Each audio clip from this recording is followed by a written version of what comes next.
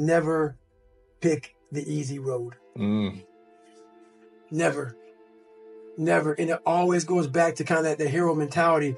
Never pick the easy road ever in your life. That is the one road that is doomed. It is doomed.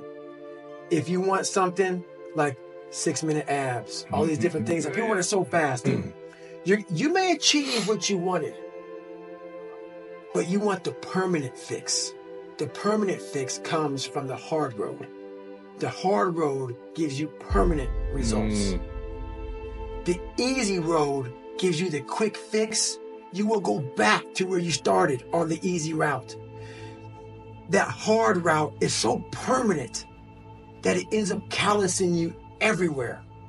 Everywhere. You keep a six-pack forever. You keep it. You keep it. Because you know the work that goes into it. Yeah. I know how it feels to be approaching an energetic dead end.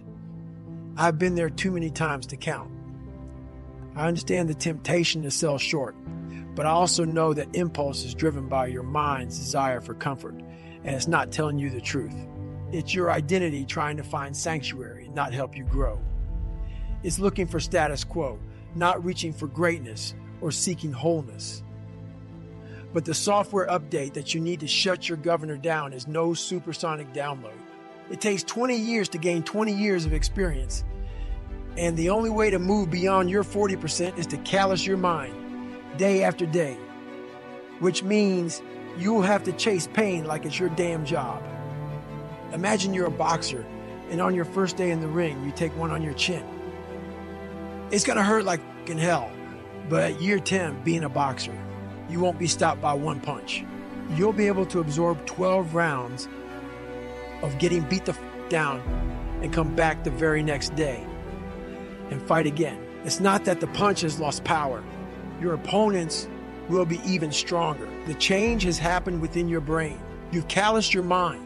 Over a period of time, your tolerance for mental and physical suffering will have expanded because your software will have learned that you can take a hell of a lot more than one punch. And if you stay with any task that is trying to beat you down, you will reap rewards. Not a fighter. Say you like to run but have a broken pinky toe. I'll bet if you continue running on it, pretty soon you'll be able to run on broken legs. Sounds impossible, right? I know it's true because I've run on broken legs, and that knowledge helped me endure all manner of agonies on the ultra circuit, which has revealed a clear spring of self-confidence that I drink from whenever my tank is dry. Nobody taps their reserve 60% right away or all at once. The first step is to remember that your initial blast of pain and fatigue is your governor talking. Once you do that, you are in control of the dialogue in your mind, and you can remind yourself that you are not as drained as you think, that you haven't given it your all, not even close. Buying into that will keep you in the fight, and that's worth an extra 5%. Of course, that's easier read than done. It wasn't easy to begin the fourth lap of the Hurt 100 because I knew how much it would hurt. And when you are feeling dead and buried, dehydrated, wrung out, and torn the fuck up at 40%, finding that extra 60% feels impossible. I didn't want my suffering to continue. Nobody does. That's why the line fatigue makes cowards of us all as true as shit. Mind you, I didn't know anything about the 40 rule that day. The Hurt 100 is when I first started to contemplate it, but I had hit the wall many times before, and I had learned to stay present and open-minded enough to recalibrate my goals, even at my lowest. I knew that staying in the fight is always the hardest and most rewarding first step. Of course, it's easy to be open-minded when you leave yoga class and are taking a stroll by the beach, but when you're suffering, keeping an open mind is hard work. The same is true if you're facing a daunting challenge on the job or at school. Maybe you're tackling 100 question test and know that you've bricked the first 50. At that point, it's extremely difficult to maintain the necessary discipline to force yourself to keep taking the test seriously. It's also imperative that you find it because in every failure, there is something to be gained, even if it's only practice for the next test you'll have to take. Because that next test is coming. That's a guarantee. It's not about suffering and how people may look at suffering. Like you have to just go to a place that just every day of your life is suffering. You have to tap into suffering every day of your life because we have so much scarring that we have to clean up. You have to look at suffering as almost like I look at failure. To succeed, you must fail. In failure and in suffering, all the answers are in there. All the answers to all the test questions. The test is your life. All the answers are in there. You don't have to live in suffering and pain and failure all the time. You have to learn, I need to visit it. Like people hate working out. You're only going to visit working out maybe an hour a day. 23 other hours of the day, you're not in it. But how you become in shape is you must visit suffering, visit working out 1 hour a day. Visit suffering 1 hour a day. Visit your past failures 1 hour a day. The relationship with it is the answers are in there. They are in there. Within the suffering, go in there, and I call it the live autopsy. The live autopsy. How you find out someone died? They crack you open after you're dead. How you can live is do it while you're alive. Go back in your brain, crack it open while you're alive. Don't wait until you're dead to figure out why you died. Do it while you are living. Go in there, go into the suffering, go into the pain of your life and say, why did this suck for me so bad? Why am I afraid of all this stuff? Why have I shut down the whole world? I guarantee I'll tell you why you shut down the whole world.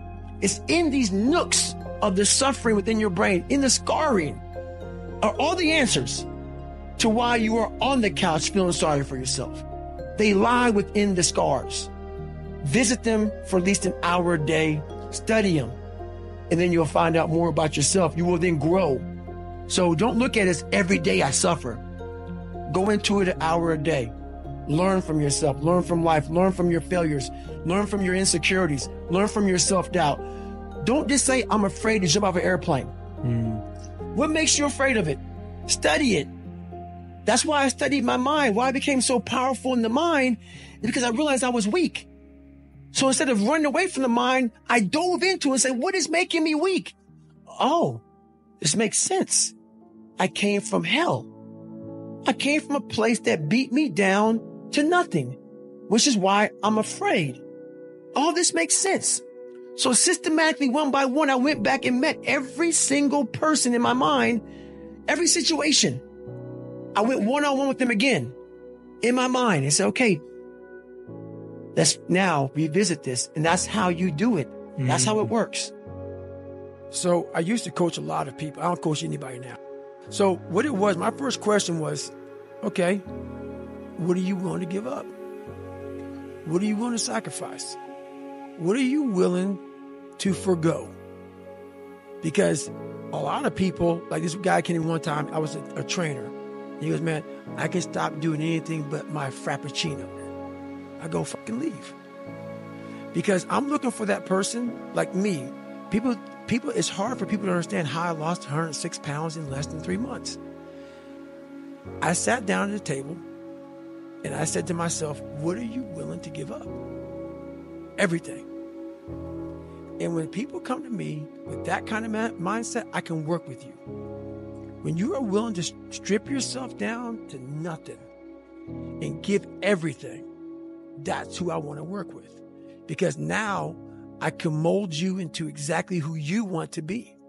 When you put these restrictions up, and that's why my first question is, how bad do you want this? If it's as bad as you want to live or breathe or sleep, whatever the hell it may be, I can work with you. But a lot of people, most people don't want it that badly, which is why they always ask the question, man, how did you get to where you are? You know how to do it. You know exactly how to be you or how to be me. You don't want to do it. So I can't make you do it. And nor do I have the time or energy to force you into that place that I know you have to be to do it.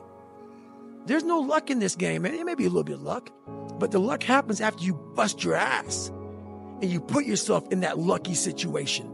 Luck doesn't happen. You put yourself in that situation where luck might happen. And that's what people don't know. But to get there, luck ain't gonna happen. You have to put yourself in that situation, man. It takes a lot of work. Our culture has become hooked on the quick fix, the life hack efficiency. Everyone is on the hunt for that simple action algorithm that nets maximum profit with the least amount of effort.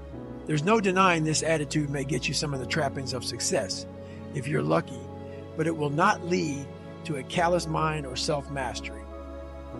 If you want to master the mind and remove your governor, you'll have to become addicted to hard work, because passion and obsession, even talent, are only useful tools if you have the work ethic to back them up.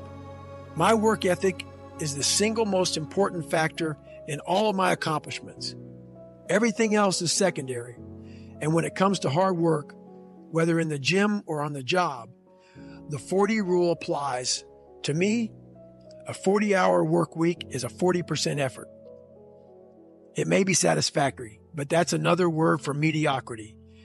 Don't settle for a 40-hour work week. There are 168 hours in a week. That means you have the hours to put in that extra time at work without skimping on your exercise. It means streamlining your nutrition, spending quality time with your wife and kids. It means scheduling your life like you're on a 24-hour mission every single day.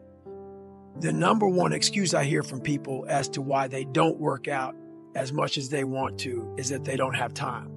Look, we all have work obligations.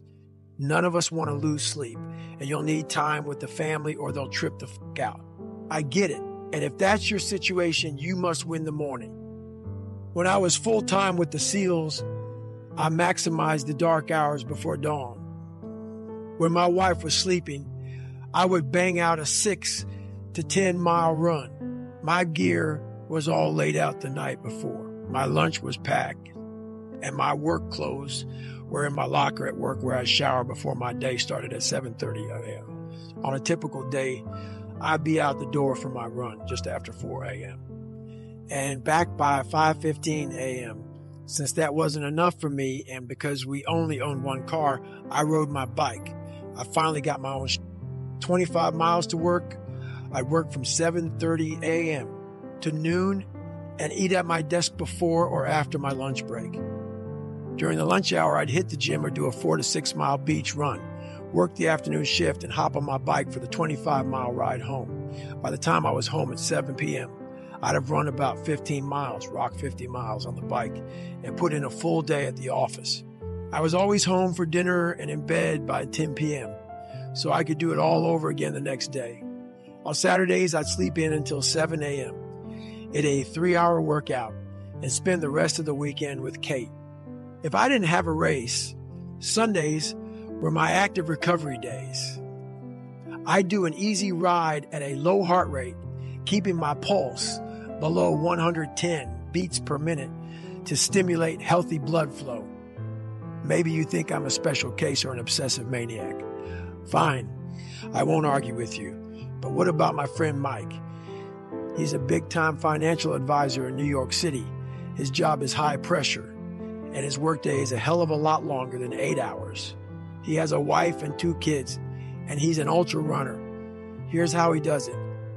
He wakes up at 4 a.m. Every weekday, runs 60 to 90 minutes each morning while his family is still snoozing, rides a bike to work and back, and does a quick 30-minute treadmill run after he gets home. He goes out for longer runs on weekends, but he minimizes its impact on his family obligation. He's high-powered, wealthy as and could easily maintain his status quo with less effort and enjoy the sweet fruits of his labors. But he finds a way to stay hard because his labors are his sweetest fruits. And he makes time to get it all in by minimizing the amount of bullshit clogging his schedule. His priorities are clear, and he remains dedicated to his priorities. I'm not talking about general priorities here either.